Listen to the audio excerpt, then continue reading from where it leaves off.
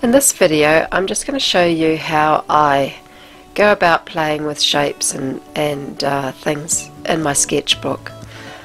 I've laid down a dark ground first of all with the dark reds and blues, and now over the top of that I've just added collage and some shapes, also some line and a little selection of little shapes. So I've got big shapes and little shapes, collage with pattern and line, and all the time I'm looking for differences.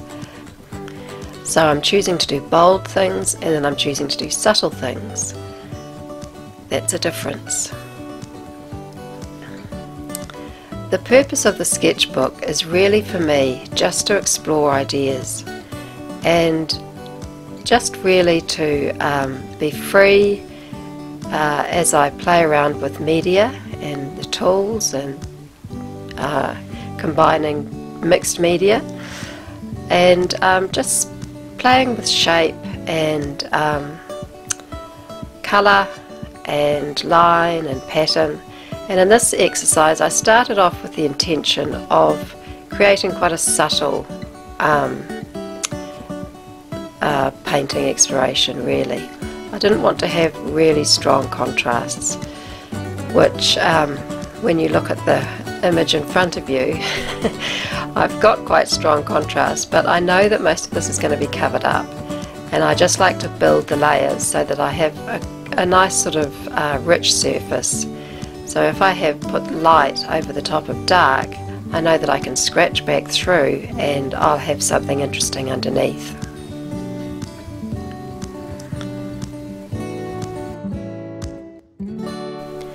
One of the things I like to do in my paintings and also in my sketchbook is to write what's going on in my head at the time. So I just write into the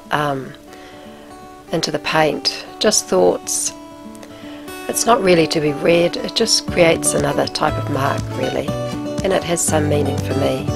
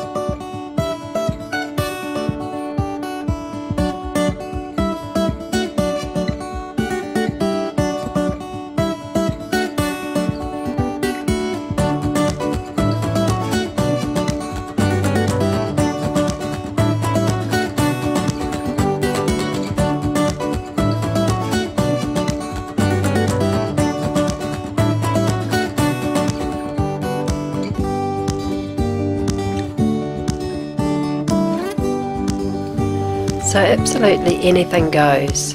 Whatever I feel I want to do, I do.